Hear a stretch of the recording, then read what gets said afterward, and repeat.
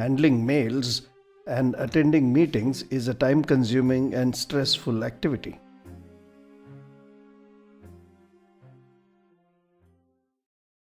We can manage time efficiently and execute business faster by using Exchange Online, Office, Link, and SharePoint together. The first step is to stop misusing email. If you want immediate inputs, use Link. To share documents, do not send CCs.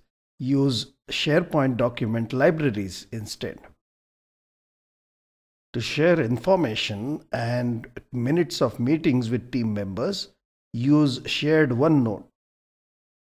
Do not share your personal calendar. Create a calendar in SharePoint and connect it to Outlook.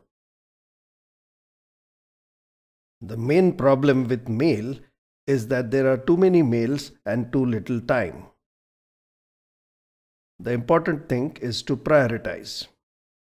Unfortunately, we usually handle the recent mail first and then the older mails. That is not correct.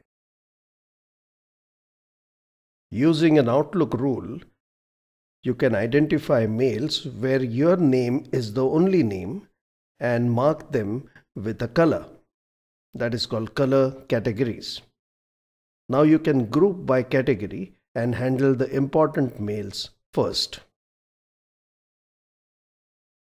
We often send a mail and get an out-of-office message immediately. Outlook warns you about this before you send the message. Another embarrassing thing is someone sent you a CC and you did reply to all, exposing yourself and the sender. Outlook prevents this problem as well. Outlook Web Access provides all the facilities for your roaming and field staff. It also provides an instant chat using Link for faster decision making and execution. Sending mails to delegate work is inefficient because you cannot monitor it. The best way to delegate is to create a task and assign it to the concerned person. This way, you can use your task folder to monitor work delegated to others.